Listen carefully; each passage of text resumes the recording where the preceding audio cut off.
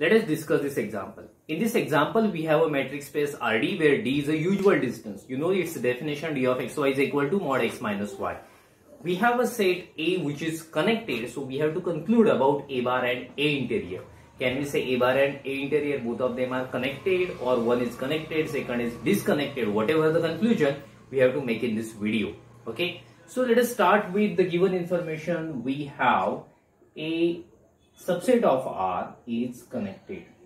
So we know that connected subsets of R which are non-empty, these are singleton sets and interval. Getting so a subset of R which is connected, that means A is equal to singleton set or A is an interval. Okay, open interval, close interval, does not matter, it is an interval.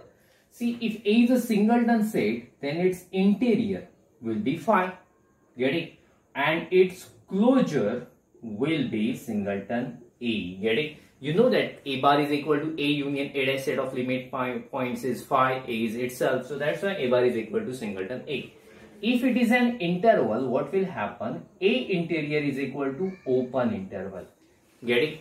If it is a close, if you have a closed interval AB, doesn't matter, its interior will be open interval AB and its closure will be close interval AB. If you have an open interval, then also we have its closure close interval, and if you have a close interval, then also its closure will be close interval.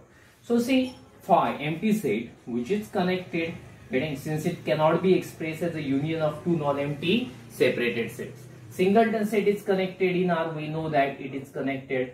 Open interval, it is connected, since we know that every interval is a connected set in R. Close interval, that is also connected. So that means in both cases we get A interior and A bar are connected. So that's why A interior is connected. This is our conclusion, and A bar is also connected. Getting? So this is our conclusion. So you can make a screenshot of it and then we'll stop. Thank you. Bye bye.